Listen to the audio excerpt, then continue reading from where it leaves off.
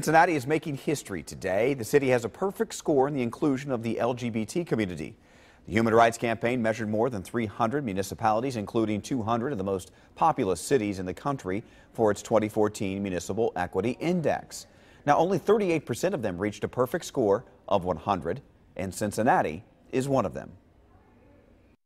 Cincinnati is indeed experiencing a revolution.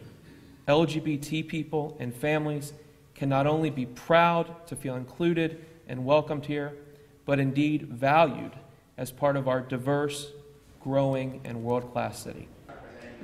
This is different from 11 years ago when city voters of Cincinnati passed Article 12. That charter amendment prohibited any city laws that protected gays from discrimination. It is estimated that the amendment cost the city some $50 million in lost business revenue.